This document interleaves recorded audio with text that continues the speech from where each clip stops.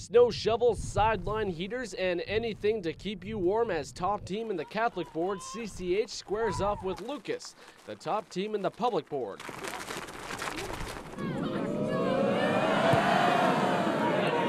First drive of the game, CCH goes up 7-0 thanks to a short run by John Arboleda. Lucas gets the ball right back, trying to get the ground game going, but quarterback and defensive end Cam Geddes with the big hit. Lucas would tie the game from a nifty 19-yard run from quarterback Tristan Arndt.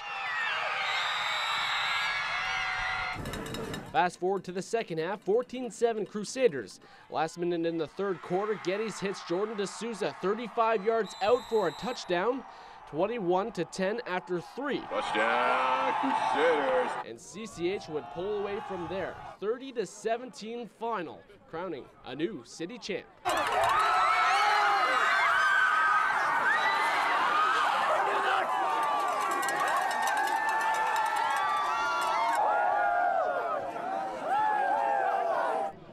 We never gave up. We kept on going full tilt the whole game.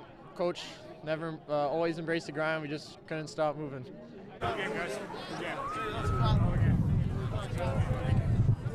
game. Probably the best team we've seen all year.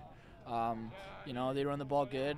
They throw great. If it wasn't for the conditions, and they got a great defense, but we wanted it bad. We wanted it bad.